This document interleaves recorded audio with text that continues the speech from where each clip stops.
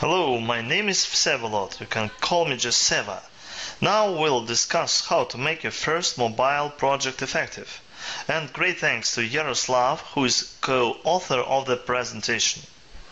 Today, with Delphi XT4, it's easy to start a mobile project.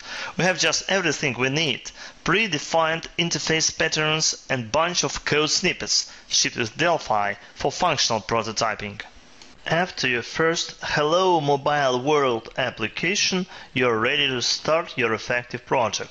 What is the idea? First and evident, go to App Store and look what is already done. Second, review your abandoned desktop projects. They may get better second life on mobile. Third, just look around like I do. You can make an effective mobile project just in any area. Let's discuss a number of ideas and prototypes. I like jogging. I can't say I jog every day, but I take any chance to be fit. I have a special headphone set, sports style, to listen to my favorite music when jogging. And I have a special thing to carry my iPhone, so I can receive calls and play music during my exercises. Aside from jogging, there are many other ways to forget about your bugs. The idea is clear, and this is not just idea. We can talk about a mission. Let the people be more effective in sports. First, at the level of an individual. We should be able to record our parameters every time we do gym. Then we can make plans and historical analysis. It's time to brand our application. Sport diary, no, trivial. Your records, too abstract. Personal digital trainer, PDT, no, abbreviation I hate. Gym win, sounds good. Me coach, too fashionable. Bro gainer. Okay, let it be beta 1. But the best advice is let your boss brand your app. The scenario is like this. I get notification, I press the button when ready and start training. I select the exercise from one to another, go from the list to another exercise, and after I've done, I select done, partially done, or too easy for me, and then I finish the training. Now I can think of something like that. We have two roles, me and my trainer. I can only follow the training routine composed by the trainer. For me personally, or as a member of some group, level advanced. The trainer can see my achievements and let me go to the next level with a new training routine. If this is a personal software, I can merge two roles in one and use one simple mobile application. Okay, after we have made up a scenario, we can compose a mock-up. Usually we use special software like Balsamiq. But in our case, the GUI prototype can be done right in Delphi, and Delphi allows fast prototyping. It doesn't mean Delphi at the moment has tools to do mockups, but Delphi is very fast to sometimes skip this step and do prototypes right in the IDE. In our case, it's simple. We've got a series of screens changed by command or once all the exercise is done. Of course, the interface will be generated automatically from the training routine retrieved from the app server or database. I've done this prototype by a new project selecting one of the predefined patterns, header footer with navigation, as we need to have a built-in changes of screen. It's easy, and we have by default two tabs and the button next with the action list already ready to change our screen. So the second screen is just blank because we need to auto-generate the content. Thus I'm saving and then running the project just to see how it works on the simulator. Of course it's quite okay with the real device. I have a VNC viewer run on my Windows machine. I can switch to the Mac and oh sorry, the cursor is not depicted correctly, but I can just emulate and test how a sportsman works with the software. If I done this exercise, I press done and switch to the next. I can automatically, or upon completion, or just manually go to the second screen, or maybe go back. So you can easily repeat my prototype and go further to your effective mobile project. You need just to look into the header footer with navigation pattern, then review the data snap labs by, for example, by Pavel Glovatsky to make the communication between the mobile application and your app server.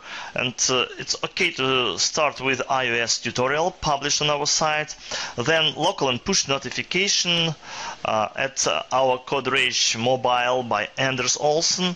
And if you want not to see today or plan your exercises from your mobile application, you should look into the iOS date picker code snippet shipped with Delphi. And as you grow, you can go further and look into other demos and enrich your application in functions. Once we're done, we need to sell our project. As the idea was taken from nowhere or around us, somebody can say, I know some similar systems. First, let's talk about mobile front end. It's easy with Delphi. Second, different sports like Taekwondo my son is doing imply different training plans, so you can definitely be unique not in functional model but in business logic. Some fitness centers can use mobile apps to hold their customers. My local gym offers downloading my training plan in doc format file. That's ridiculous. Local notification can improve the discipline. Even if there is an exact copy of this project, we can add elements of artificial intelligence, I like neural networks, to better fit your level, your intensity and your goals. So we can beat any competitor if combine good business ideas with a good technology. We have just invented a project for sports and business. Let's go down to pure business. This idea was totally taken from the already existing project. A friend of mine uses Delphi and works for Garant company. They produce and sell Russian legislation database systems built with Delphi. They also have totally free mobile app and app store, small copy of the big database, so-called home encyclopedia. Many people every day explore App Store like you surfing the internet. Huge traffic. The very existence of your application can improve brand awareness and invite people to taste more, like a trial version. The application for brand awareness is rather simple. First screen with icons, images. Click once, go to the next screen. Then we can see the list of items. T-list box with T-list box items predefined. Click a specific item, go to next screen. Then finally you can see the text, which is scrollable, or you can go to the next page. The application was done before Delphi with iOS development support, but we can easily reproduce it in some hours. I mean, of course, functional prototype. Like previously, let's start a new project with header footer with navigation pattern, as we need to switch between some screens. It's just a typical. And then you automatically, by default, you've got 3 tab items, but I manually add the third because we need 3 screens. It's just a simple images, simple like traditional. You can switch the orientation of the form, and images are well aligned because I used grid layout components for images to be properly aligned as the cells in some invisible grid. Then tab number 2, it's just a trivial list, a list box with items, special lookup style, not special, standard lookup style from the list. And finally you can get the third tab with a simple memo to store some text information. That's all. Then we are about to run the application. We can select 32-bit Windows platform. I don't recommend, but because the results are a bit ugly, it's not the iPhone, but you can just click and be sure that everything goes you planned, and then you can switch to the iPhone simulator or real device. Why iPhone? Because the screen is okay. With iPhone on my simulator you can switch and be sure that the functional prototype is quite okay and ready to be upgraded to the final good version. In case of iPad form factor, all images are also aligned properly. Once again, you need a header footer with navigation pattern, and if you may want to store your data not statically in the components, but in the some database. You can use the IB Lite, our DBMS Lite platform. It's free for you with some little limitation, and please find the iOS IB Lite code snippets to run the demo and be aware how to implement the DB storage. Once again, iOS tutorial, but the main component is just an image similar to VCL image component, and as you may see, the last screen wasn't good enough because it shows plain text. You can use the T-Web browser component to show not the plain text but the HTML text with some markups and good style. You can also keep this the HTML in the DB and upload and show in the browser. It's a good upgrade of this application to look like the basic prototype.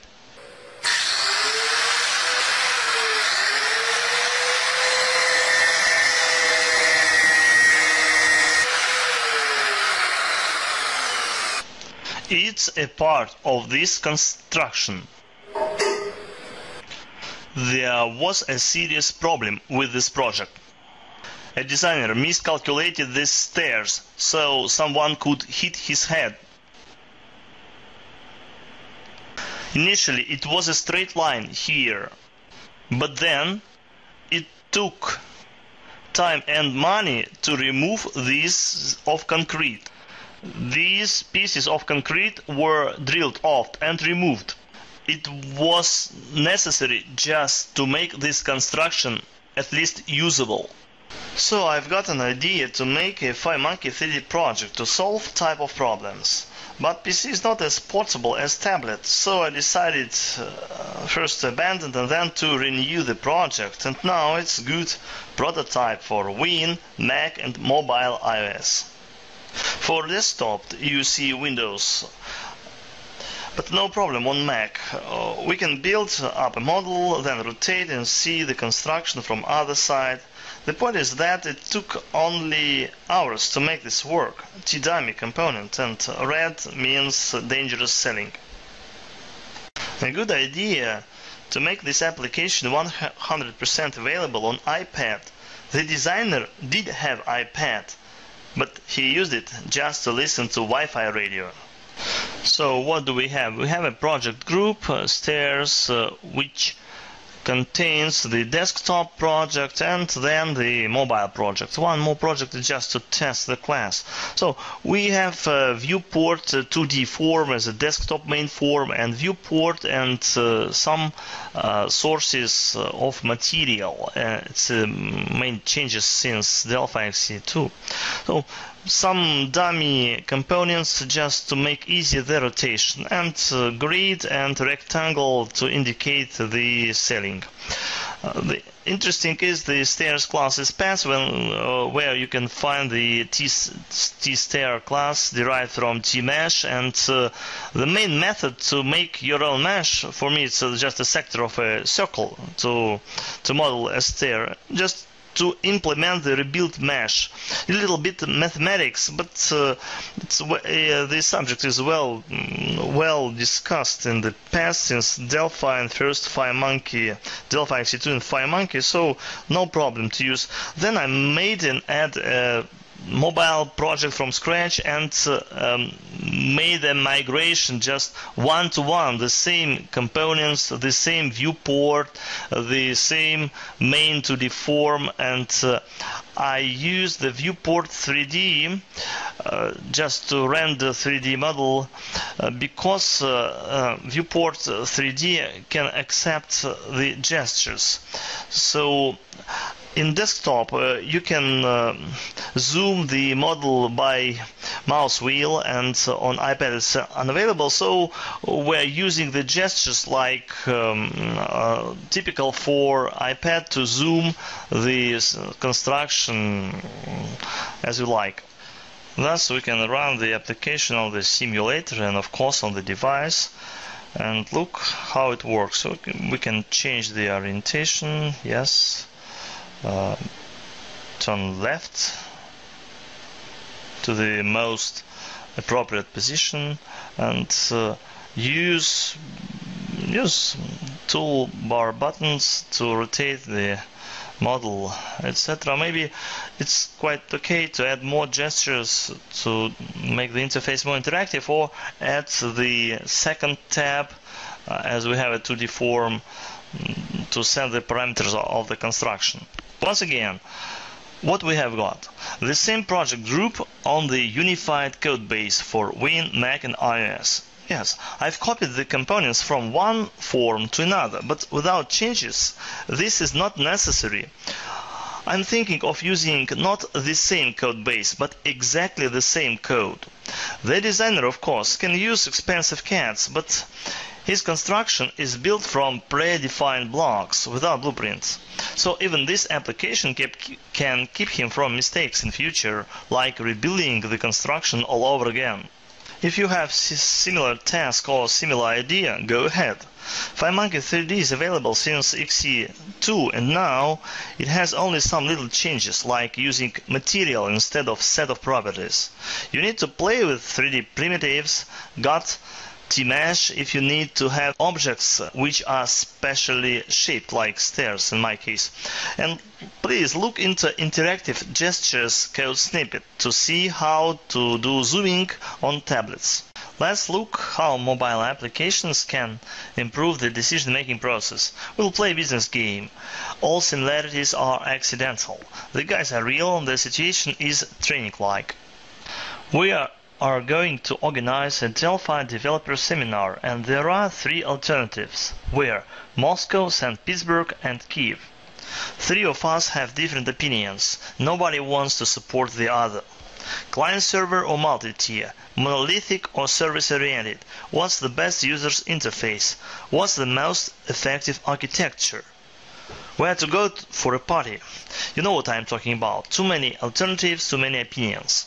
We need to come to a conclusion and make a choice among some alternatives. It's great to have one number for one variant. We will have a single DataSnap server and many mobile clients. While mobile, because during meetings we all have iPhones, iPads, fingering them without a goal. Let's use them as a control panels for voting. And of course all the data will be stored in a database. Hey, what about our boss? He would also vote, but he'll have his factor 3.0 to lead us according to the strategy. If you don't still follow the example, let's have a look at the situation from the other side. We have some variants where to go to have a party. All the variants can be described by a number of factors. I mean, this method is applicable to just any decision-making process. We can calculate the value of every variant by the following formula, which apparently gives some objective comparison. And of course, we can take into account the expertise of every participant. So let's make a functional and interface prototype of our project. So we have 2 projects. First is the DataSnap server, created regularly just as a DataSnap server, and it will be single VCL application. That's enough. It's okay. It works fine. And then we have we run it. Okay, it's up and running. And now we go to our mobile prototype. This is also a multi-tab application with navigation. We generate client files, and this is the real IP address, so the server can be run remotely in the office somewhere, and the application can be distributed among the employees like us. So it's just warming up. We are just trying to be sure that the server is okay. Yes, it's okay. So we can go to the voting process. Everybody in the group can vote and thus select one of the variants. So we can just use the buttons or virtual keyboard to value some specific factors. At this point, we don't consider cities or variants. We're talking about the importance of factors for me. Number 7 means that logistics is important for me, and 4 means I don't care about budget economy so much. Then, as it's indicated in the title, I am valuing Moscow regarding any of factors in the list. Yes, it's the T-list box, and then I value Kiev as a possible variant, and then St. Petersburg. It's obvious that for me the variants are assessed. Then multiply my values by my factor as an expert, and now we'll see who is the champion. Everybody in the group does the same, so we can easily come to a quite reliable solution. Another idea. In my early days of working at the university, I taught students the theory of algorithms. I made them read, made them program, but the best was labs. This is an example of my students' project. This is a VCL application which searches the minimum of a function in step-by-step mode interactively using the brute force and Fibonacci numbers algorithm. One student programs and the other just run this application and make interactive search with the comparison of the accuracy and number of steps regarding different methods. Brute force is obvious, while Fibonacci numbers method should be well illustrated. But this lab makes everything clear. If you are a professor, you have typically at least 25 students. Let them do their programming project in Delphi with FireMonkey. Then it's easy to convert them in iOS applications and be mobile labs for the other students. Students know Delphi okay in contrast to Objective-C. At least 10 students will succeed. One semester, 10 great labs, highly interactive, which can be done anytime and everywhere, including in the bath and on the grass. You need only to teach them how to convert some typical VCL interface into mobile ready. Take the main menu to the top toolbar and bottom buttons to the bottom toolbar. Left control panel will be screen 1, main chart area will be screen 2, and the bottom log panel will be screen number 3. Even VCL projects can be easily converted. One more idea to support scientific calculations. Basically, scientists use applications for themselves, and they are often written with C, C++. Like traditional experiments, there are numerical experiments or tests, when you run calculation and wait some hours to find bugs at later stages or just to restart with new input. In this case, one needs mobile front end, not to be tightened to the desktop. We can take your C++ builder project and remain it intact, just adding only DataSnap server functionality, only some clicks. Then we expose methods to start calculation and see results. You can continue your numerical experiments everywhere and anytime, even during your lecture. This is a simple example of cellular automata. It's a single VCL application, which was then converted into DataSnap server.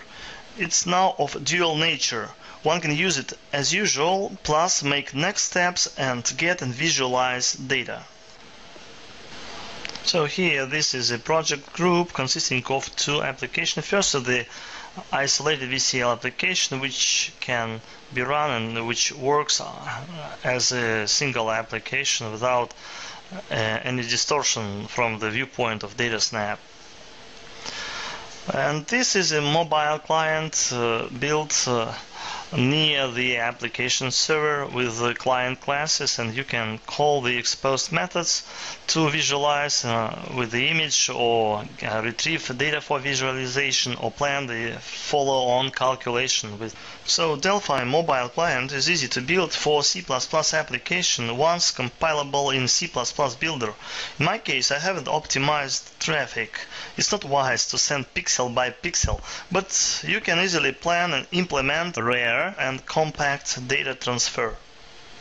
It's wise to implement more mobile-specific data visualization with T-chart, T-mesh technique, or just simple monitor with a text log. Customers' visualization is also possible. No time to discuss all the possible ideas, just mosaic. I've abandoned Ruby Cube project for desktop, but now I have 3 deployments, including mobile, and I have ideas how to help people find the solution rather than one more way to be upset. There are many so-called scientific calculators, but they can only do cosine and sinus. Sometimes it's great to have applied calculators with formulas and DB access on mobile. Once again to business. Sales scripts are very important, but if they are available on mobile, there are special systems to convert scripts into the sequence of forms with dialog logic. But if the scripts are complicated and then useful, Delphi is the best solution plus easy mobile deployment. Many mobile ideas around you already. Just accept and implement them. Thank you. Great. There were a couple of questions earlier. Alf asked, when you're thinking in your application about exporting data, do you export that data as strings, or can you export binary formats? And I know we can do things like stream files and other things too, right? So it's the question about how to optimize the data exchange between thin client and DataSnap server. Yes, or even local storage. You know, local storage. What kind of project we're discussing? If he didn't say. He was really just saying, what about in exporting? Do you export everything as strings? Can you export objects? Export. Yes, so our DataSnap platform is well developed, so you can use JSON notation for data exchange, and we have a technique so-called plain object transfer. When you are sending just a reference to an object, and all the marshalling or converting an object into a JSON and sending and receiving and unpacking the object in memory, it's clearly discussed in DataSnap Lab, so it's okay. But it should be taken into account that you shouldn't rely on intensive data exchange between thin client and mobile client, even not because of the internet traffic on maybe data lags. It's a question of how many. I know a lot of desktop projects when 10,000 of records are sending from this database server to a client. It's typical, but it's not wise to do this on mobile, because I can hardly imagine a user who can navigate through maybe 1,000 of records with mobile or on iPad. So I guess we should just not to send all the data, but to plan accurately the data exchange between the mobile client and the server. And we have a number of opportunities, like a traditional client server data exchange between mobile and DBMS server, and multi-tier like DataSnap. And I prefer, and I'm thinking about DataSnap server as a mobile backend, and it's more flexible, and it's also good because you can just take your traditional desktop application like I did in scientific-like project, and add the DataSnap server functionality and expose the client. So you current desktop client, thick client, can be a DataSnap server very easily. So for pilot projects, just if you are going to start right tomorrow and show the results the day after tomorrow, it's easy to do this on this pattern. But then on the next stage, after the pilot project or in some beta, you can just plan and implement. But first, you need to think about the scenario of how the mobile user will use your application. And after that, you can plan the data transfer, data exchange. We have many ways, yes, to send data. So the question about strings or not strings or JSON is a secondary question. The first is the scenario, and then it will be clear what to send and how to pack and how to optimize the traffic. And then there was another question JT answered. It had to do with when you're using gestures, can you associate gestures with the whole form, or can you associate gestures with specific areas of a form and or controls? And the answer is you can associate gestures to wherever you want them, right? Yes, and in case of 3D, please start with a 2D form with a viewport. I guess, David, that was your answer our internal conference, yes? About Yep. yeah. So thank you very much for the hint. I use it effectively. Yeah, absolutely. And more coming up at 10 a.m. with Pavel Glovatsky on multi-tier data snap. He's got a whole presentation in addition that'll build on top of the ideas for projects that Seva just did. So Seva, thank you very much. Great to have you from Moscow. Yes. Thank you.